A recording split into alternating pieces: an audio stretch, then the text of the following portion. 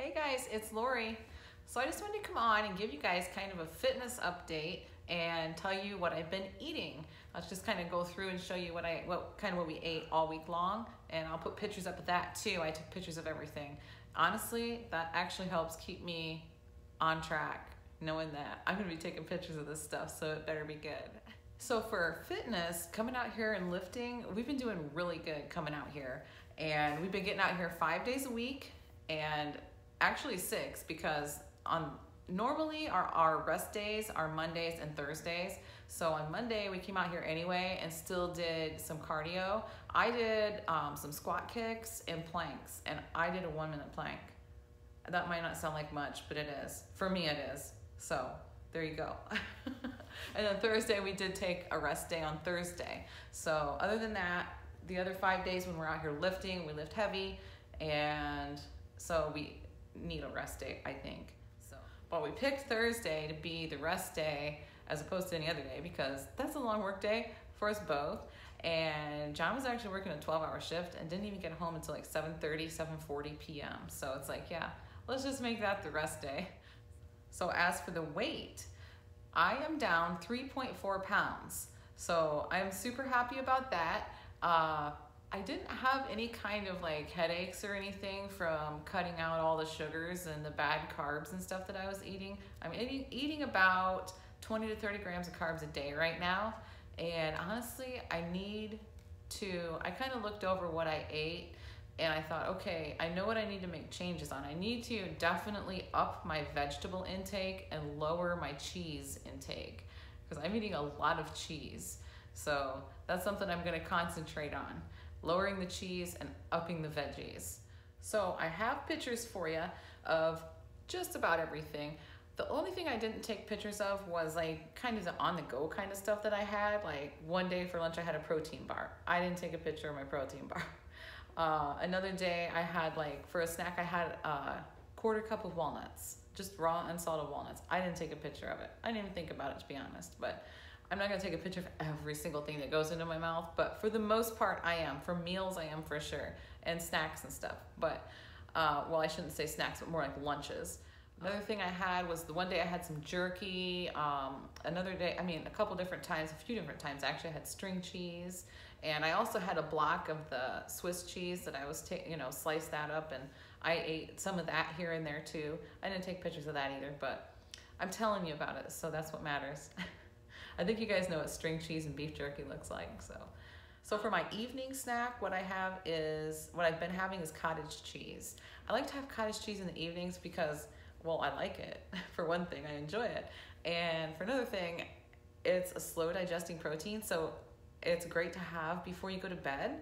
And I guess if you look at the ingredients, or not the ingredients, but the macros on it, it'll say that there's some sugars in it, but it's not an added sugar. If you check the ingredients, you'll see that.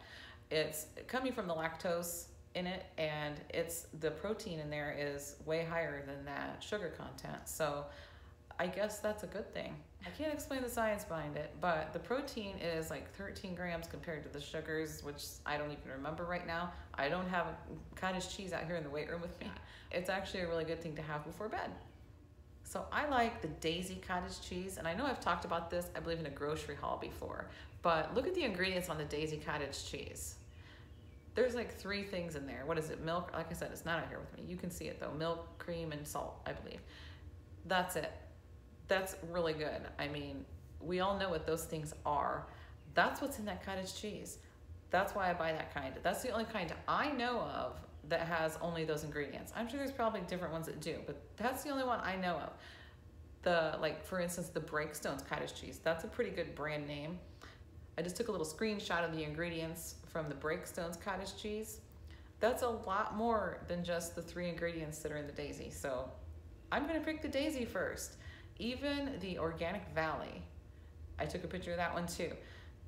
It's all organic ingredients, but who cares? I don't care. Look how many there are. I don't even know what some of that stuff is. So I'd rather have the Daisy. I just thought I'd go on about that for a minute and just kind of point out the fact that you might want to check your ingredients and not just the macros, but the ingredients too. I just got interrupted because my alarm went off for my supplements and it actually shut off my recording. So yeah, I hope I got all the cottage cheese talk done before that happened. I think I did. So let's go ahead and look at some of the stuff I did take pictures of, which is mostly dinner stuff that we had for dinner. So Monday night we had stuffed peppers, and I actually forgot to take a picture of it, believe it or not. But I did take a picture of my peppers, or it's actually a screenshot from a video, but anyways, that's beside the point. I did take a screenshot from another video of some stuffed peppers that I made before. So that's how I made them this time too, only with the different colored peppers. So that's what we had on Monday. On Tuesday, we had tostadas, and the kids actually ended up having some quesadillas, but John and I had these tostadas made with the shells. I got the idea from Alma at Keto Meets Menopause, and I'll put a card up. If I don't put a card, I'll put a link down the bottom for that video so you can see her make it. But it's the tostada with some ground beef, cheese, and it's got some hot sauce on it, and some avocado, and some shredded lettuce, a little bit of sour cream. And they were so good, really good. Wednesday, I made some chicken breast in the Instant Pot, and I did put some golden mushroom soup on top of that. You have to put the water in the bottom, and then you can pour the golden mushroom soup on top of the chicken while it was cooking. But as you can kind of see at the chicken on my plate, I don't have any of that, the gravy stuff on my chicken. I just kind of pulled the chicken out, and it was so watery by the time it was done that, you know, it wasn't a big deal to get no gravy on it anyways. You actually had to purposely put it on there if you wanted the gravy, which we didn't, because it would probably be okay if we had a little bit of it, but I chose not to. It's, you know, just the carbs and the ingredients in that soup. I thought it would be best not to. So that we had with some hot buttered green beans. One of my favorite side dishes is the hot buttered green beans. Just love them. Thursday, we actually had leftovers. Everybody just had leftovers, and John and I had tostadas again. Or actually, I don't think he did. I think he just ended up having a salad, and I don't know what he had. I don't know. I'm probably lying to you. I know I had tostadas, though. Friday, I made smoked sausage and green beans. These are the thin, or maybe it's called fine, I don't know, the frozen green beans from Aldi, and they are so good. I love these green beans.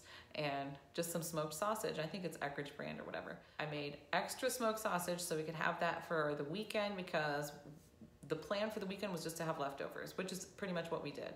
So I also made some corn on the cob for the kids. That just about killed me. That looks so good. A friend of mine brought that over. Actually, it was Brennan's girlfriend's mother gave that to us. She had been to Amish country and got a bunch of corn on the cob. So she shared with us, which was so nice of her. It looks so good. But John and I didn't have any. So yeah, the kids were pretty happy though. I put a little bit of the garlic parmesan, the B-dubs sauce that I got from Costco. That was actually really good on that. And the macros are fine for us to have 2 tablespoons. So I have a few pictures of some other stuff for like lunches and snacks and stuff. I made over the weekend, I think it was yesterday, which would have been Saturday. I actually had a couple fried eggs for one of my meals. Another time throughout the week, I had a couple of the egg muffins, which have sausage. It has hot sausage and cheese in them. Celery with peanut butter is always a great snack for me. I love that. And I use the Smucker's natural peanut butter. It doesn't have anything in it but peanuts, and I believe it has salt in it too, but that's it. And you have to stir it. It has the oil on top, so that's how you pretty much know that it doesn't have added sugar. And of course, the salami with the cream cheese rolled up, that is so good. So after I'm done lifting, I'm actually gonna go in and I still have some salami and cream cheese roll-ups left. I had to make those again because everybody gobbled them down so fast. But anyways, I'm gonna make some with ham and cream cheese and a pickle and roll that up, and then I slice that. I don't like those because I don't like pickles, but everybody else loves them, and John can have them. So that'll be a nice thing. Then I'm gonna do some other food prep too when I'm done lifting, and I will take photos of that and share it all with you next week. So that is it for now, and thank you so much for watching. I hope I gave somebody maybe some ideas or motivation, inspiration, whatever you want to call it. But I hope this video helps somebody. I know it helps me. So thanks so much for watching, and I will see you in the next video.